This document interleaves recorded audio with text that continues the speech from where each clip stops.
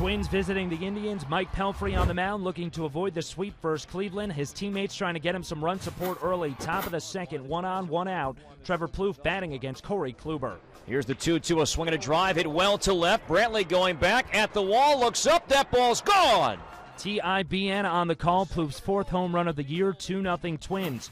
Pelfrey cruising early as he strikes out Nick Swisher in the second inning.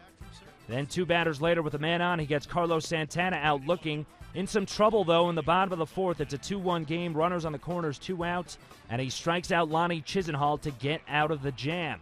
Pelfrey strikes out Jason Kipnis looking in the fifth. He would go 6 innings, allowing 4 hits, 1 earned run, 7 strikeouts. Twins have the bases loaded in the 6th. No one out. Justin Morneau with a single into right field. Jamie Carroll scores, but Joe Mauer is held up at third base. The confusion causes Josh Willingham to take a wide turn off of second. Carlos Santana throws to Asdrubal Cabrera, who chases Willingham down and tags both runners, but Willingham was the one who was out. Top of the 7th, man on first, 2 out. Joe Mauer sends one into left field off Matt Albers. It's just out of the reach of Michael Brantley.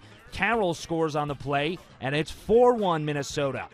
Bottom of the 8th, 2 outs. Jared Burton dealing to Asdrubal Cabrera, who grounds one to Carroll at second. He makes the fantastic diving play and throws to first in time for the out.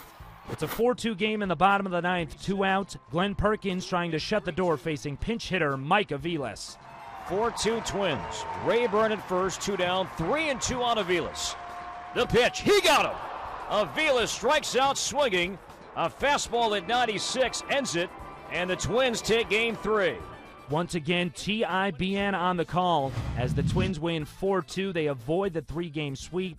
Perkins picks up his 7th save. Mike Pelfrey gets the win, improving to 3-3.